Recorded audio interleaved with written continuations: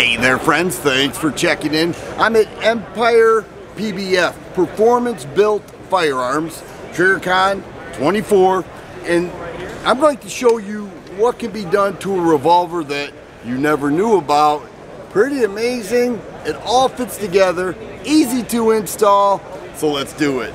If you look at semi-auto handguns, the hottest rage right now, not just with newer ones, but this actually has been around a little while, are compensators and ports and everything like that. Everything to keep the semi-auto shooting flat.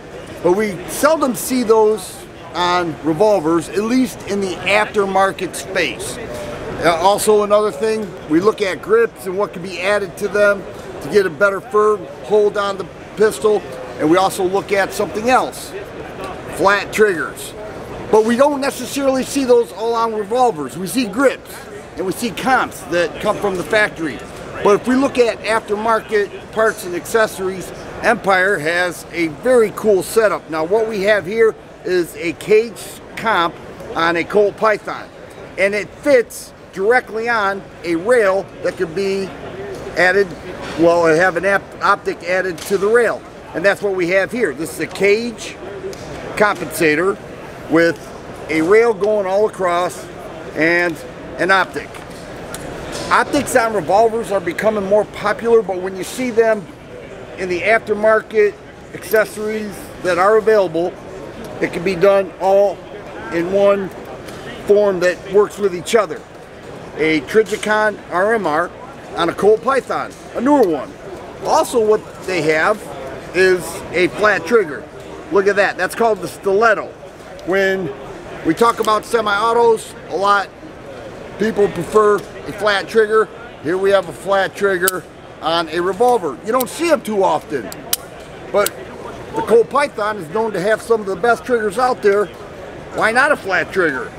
It's called the stiletto. Very cool, they offer that. Also, a Cote grip.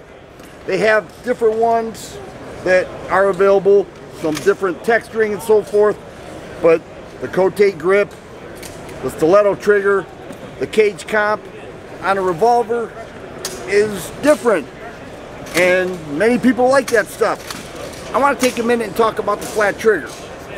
Why do we always see a curved trigger on a revolver when so many people who shoot semi-autos prefer a flat trigger? You just don't see it.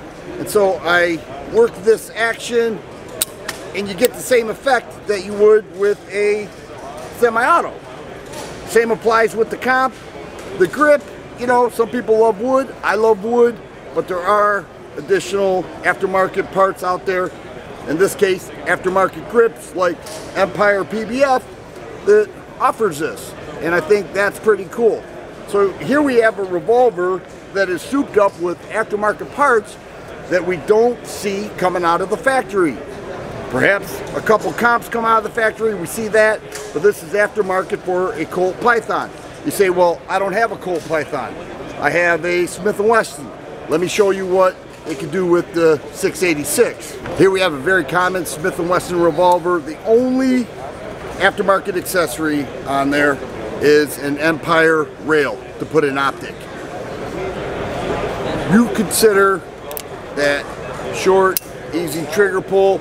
You put an optic on there, you get the same effect that you would with a semi-auto.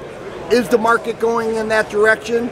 Sort of seems that way to the popularity of semi-autos. Not yet, but if you can pick and choose your favorite revolver and put a rail on there and an optic, and all of a sudden you shoot better, well, that would be a benefit. If you're good with iron sights, then this is not for you. But if you love optics and you want them on revolvers, it's available with Empires PBF. All right, and here we have another Colt Python with a 2.5-inch barrel. The only aftermarket accessory on this is the rail. Once again, something that Empire does that you don't see too much of with aftermarket support. So if you love optics, once again, it's available with this setup. This is called the Acura. All right, so if you go to their site and you want to add this to your Colt Python, look up the Acura, and that's what you're looking at. You put an optic on there, and you're good to go. We're not talking direct mounts, we're talking about optics on a 1913 pick rail. Here we have a Colt 1911, and the Cote grips are very different. Very heavily textured all throughout, smooth on the back side of the grip, but we'll get a close-up there. When you grip this, it really form-fits to the hand. So whether that's your style or not, I think it's pretty cool, and it's available with Empire. Am I trying to push Empire? No, but I'm trying to show you what they do and what you may find as beneficial for your aftermarket parts. To continue to show you what they offer, and I'm at the booth and have access to all of it, here is a Glock trigger, also called the stiletto. This is the trigger shoe. It drops the trigger weight approximately pound and a half, closer to 3.5 pounds. It has that trigger tab in there, but it's only there on the bottom half where your finger rests on the trigger. And it's a flat face trigger, goes about 100 bucks. And the reset is very short. Pretty cool. It's also called the stiletto. I think I mentioned that. They have some cool stuff here. Caught my eye. I just wanted to share it with you in case you're interested with optics and comps and swapping out triggers on your revolver. Very popular with semi-autos. We don't see it as much with revolvers. Thinking outside the box, that's what caught my eye. I thought you might like to see it too. If you like videos like this, please subscribe and share. I always appreciate the thumbs up button. Thanks for watching, and you guys be safe.